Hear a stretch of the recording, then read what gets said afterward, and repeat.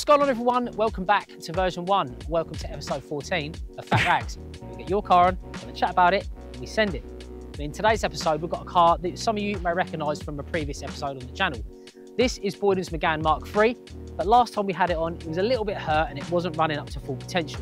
This time, it's back with a full engine rebuild and a trip fresh from the Nürburgring, and it's running over 400 horsepower today. So we're gonna have a quick run through the spec because it is massive, and then we're gonna go out and enjoy this absolute scorcher of a day and get some heat in these tyres.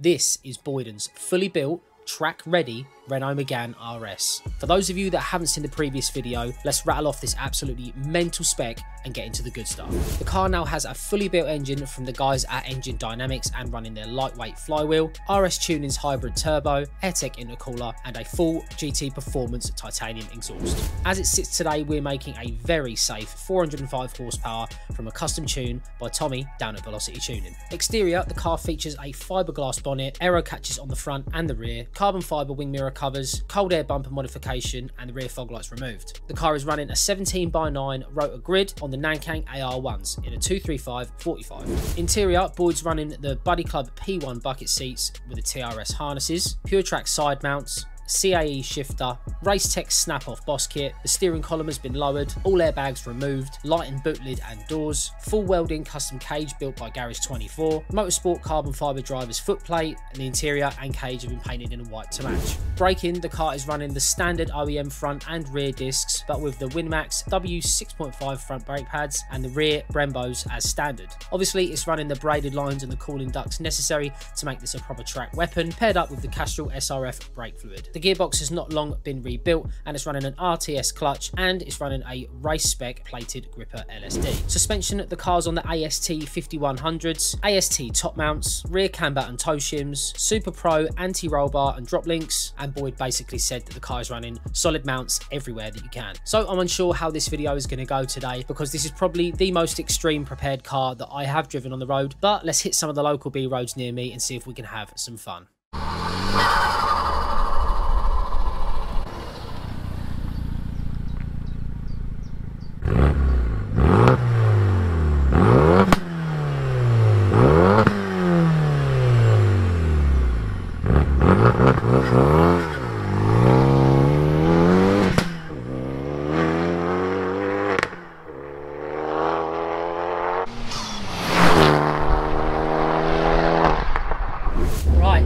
Absolutely baking. This is not the day to go out and do a video in a race car, but the show must go on.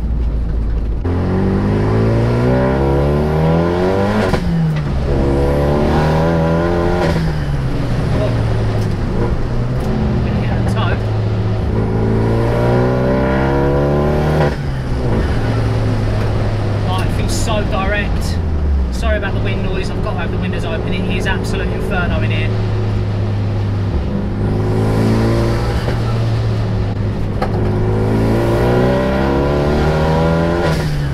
Oh, Christ.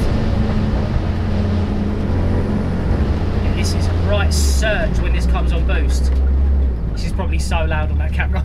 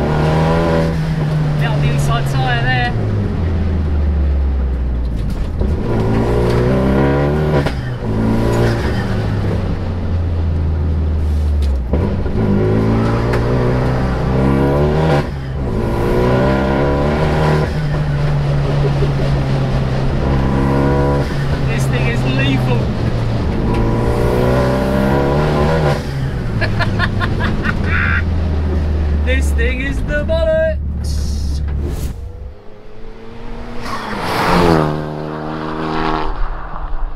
So yeah, while we're cruising, this is Boydens 400 now horsepower fully built race car, basically, Renault Megane Mark III. When we previously featured it on the channel, just to go into a quick little bit more detail, the car was a little bit hurt. I can't remember what he said, cracked piston or cracked head or something. It was hurt, so it was running a lot less power than the build could, because it basically, it was running like about 340, I think, when it was on the channel previously. Now it's running a very conservative 405 brake horsepower. Apparently there's loads more in there, but Boyd basically wants this to be day in, day out, complete reliable power. As it's a track car, it doesn't really need to make completely ridiculous numbers. He just wants to make good numbers reliably all the time, and this is where they finished up at 405. Since it was on the channel last time, it has been to engine dynamics for a full engine rebuild, and I think it's running the same turbo, but Boyd's done a couple of little other supporting mods just to make sure everything is as it should be. And it's been down to velocity tuning for a little tweak and to get the car running absolutely perfectly. This thing's bloody loud. Now I'll be the first to admit I'm not normally a fan really of how these Mark IIIs sound, but this one does sound really good. He said it's got a full titanium exhaust on it now. I don't know the branding, but I probably went through it at the start of the video. But yeah, it sounds a lot nicer than usual Mark IIIs that I have driven and have experienced. Turbo sounds lovely. Real flutter as you let off the accelerator. This car's just so much, it's just so much to take in. It's so visceral. It's the smell, it's the sound, it's the feel, it's everything. You know, you're in a tight bucket seat with a big old cage, no interior, full exhaust system, turbo going crazy, good power, like, you know, it's just serious tyres and obviously a proper track setup with the suspension and stuff. So majority of normal roads, this is far too much, and I am absolutely sweating driving it as well, because it's just a lot. It's a lot to take in, it's a lot to process, and this is probably the most talking I'm going to do, because when I do drive this thing fast, it requires all of your attention.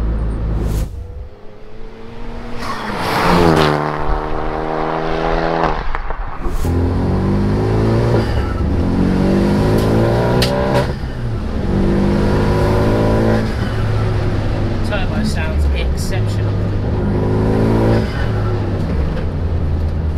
So stable. Obviously this has had so much money and, you know, set up thrown at it to make it feel this way, but it's just so, you know, all of the Mark IIIs I've driven have made me feel so confident when I'm driving them. Oh, there's a big tractor! The power is lovely as well. It's not too over the top. It uses it really well, especially when you're moving. Obviously from slow corners I can't really comment, but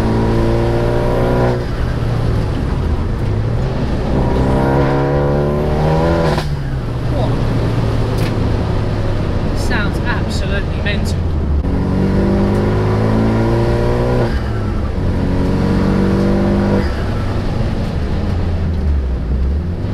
I would never get bored of that turbo flutter. That turbo sport is so good.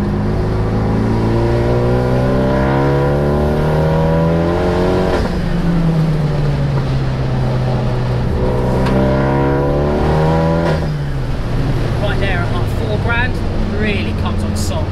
So nice. This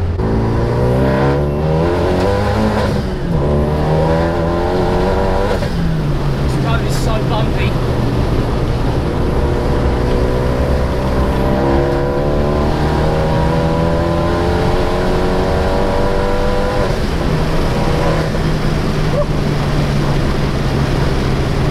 This road is too bumpy for this car. Oh my lord.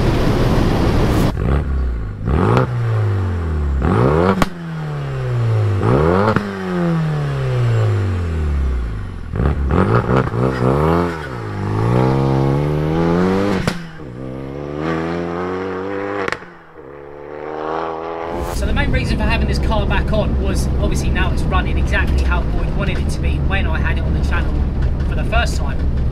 But it's just recently got back from, like I say, a fresh engine rebuild and a trip to the Nürburgring. So this thing has been put through its paces, and Boyd said this thing is a weapon.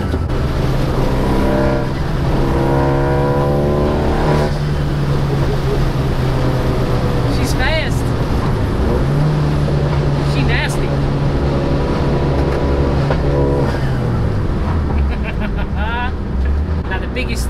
between a track car like this and the Mark III Clio that I drove is that you can hash that Clio anywhere you like, because it won't be going fast enough to get you in any trouble, and it will be able to handle it.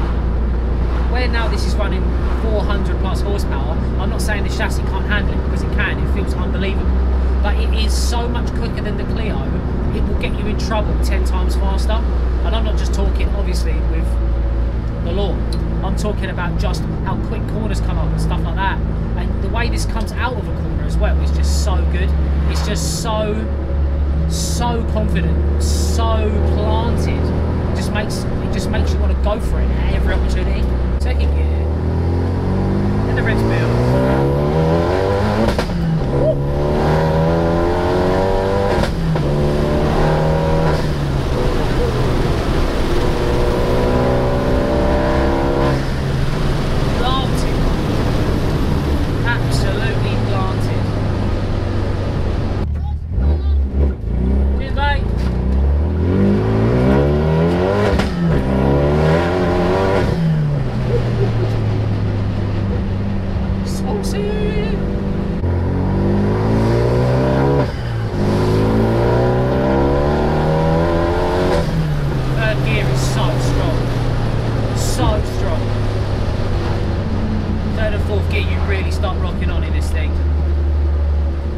Wonderful. What an experience.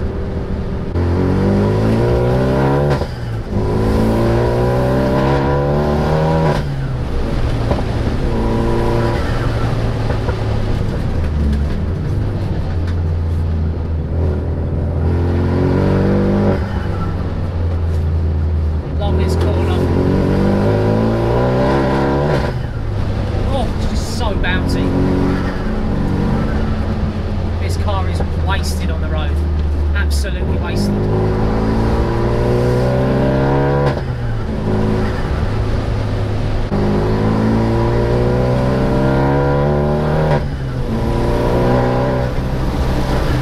Just moves around so much where it's so solid. Just too much car for these roads, it's as simple as that.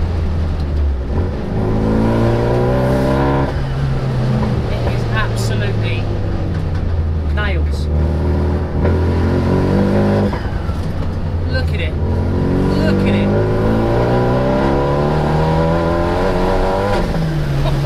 Absolute joke. What a joke. I need to give this thing back now before I get in trouble.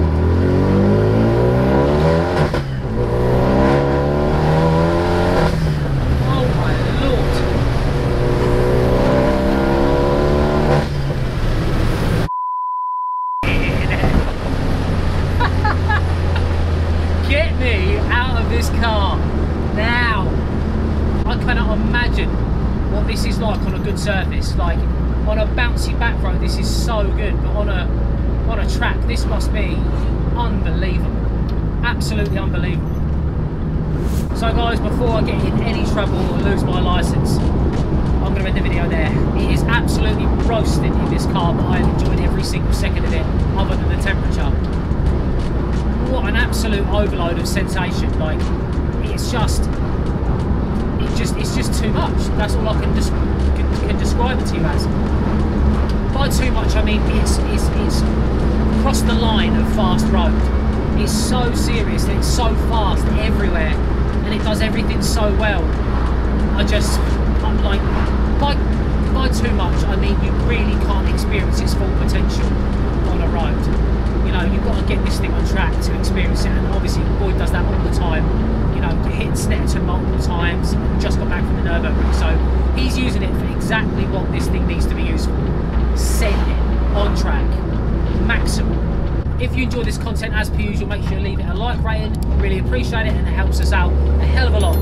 Hit that subscribe button if you are new. If you enjoy this sort of content, much more projects like this and stuff will be on the channel in the next however many weeks and months. Appreciate you guys as always. Catch you in the next one.